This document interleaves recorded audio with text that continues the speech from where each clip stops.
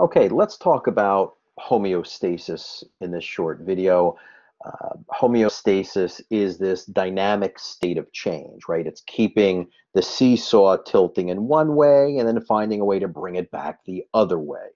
And we have these two feedback loops, negative feedback loops and positive feedback loops. Most of the feedback loops in the human body are negative feedback loops. There are very, very few positive feedback loops. We'll talk about these a little bit more on the discussion board, but negative feedback loops are pretty common. This is when, let's say you're running and you're out of breath and your heart rate is beating really fast, and then you stop exercising. How in a very, very short period of time, in a few minutes, your heart rate comes back down and your respirations per minute come back down. It kind of brings you back to an opposite type of internal situation. If your blood sugar goes up, then it finds a way to bring it back down. That's a negative feedback loop. Positive feedback loops are bringing on the same type of scenario, meaning a woman's in pain during labor because of the smooth muscle contraction of the myometrium of the uterus and the constant bombardment of oxytocin. So the more oxytocin, the more pain. The more pain, it stimulates more oxytocin. That's a positive feedback loop. You would think that if a woman is experiencing discomfort and pain during labor, that the pain would make the body shut it off so you're feeling more comfortable. But this is one of the instances where in a positive feedback loop, you're thinking of childbirth, like labor. More oxytocin, more pain, more pain, more oxytocin, more oxytocin, more pain. The only time it ever stops is after delivery. Okay, that's a positive feedback loop.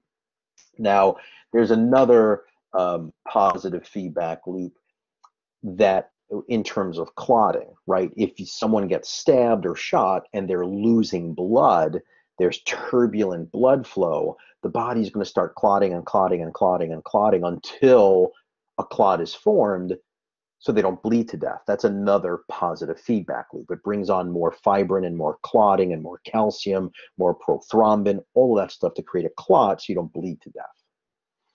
But there are some instances in which this positive feedback loop can actually hurt people, and that's when, let's say, they have a little bit of a blockage of an artery to begin with due to oxidized LDL, oxidized cholesterol, damaged cholesterol, smoking, drinking, alcohol, poor lifestyle, and all of a sudden, due to the constriction of blood flow, the body perceives that there's blood loss only because the blood is flowing through a given area of a blood vessel turbulently. The body perceives turbulent blood flow as blood loss, like a stab or a gunshot wound, so it wants to clot it. And this is what causes many types of strokes and heart attacks, right? That's a positive feedback loop. Here's another feedback loop, right? This is a negative feedback loop. Here we're talking about the connection between the thyroid and the parathyroid gland. So if you look at number 1 on the top left there, here we're looking, it says high levels of calcium in the blood stimulates the thyroid parafollicular cells to release calcitonin. Now, calcitonin is designed to take the high amounts of calcium in your blood in circulation and take that calcium and put it in the bone, or to urinate out some of that extra calcium, right? But either way, if you're urinating out some calcium, that's going to lower the amount of calcium in the blood. And if there's too much calcium in blood, you can actually find a way to put it in bone. That lowers the amount of calcium in blood. That's what calcitonin does. So you can see from number 2 that high level of calcium goes to number 2, goes to the thyroid where calcitonin is released, and it inhibits osteoclasts. So what do osteoclasts do? Remember, osteoblast, build up bone, osteoclast, break down bone. Well, if you're breaking down bone, you're increasing the amount of calcium in your blood. But this says it inhibits osteoclast. So it's shutting down the breakdown of bone, decreasing the amount of blood in the calcium, decreasing the amount of blood calcium levels.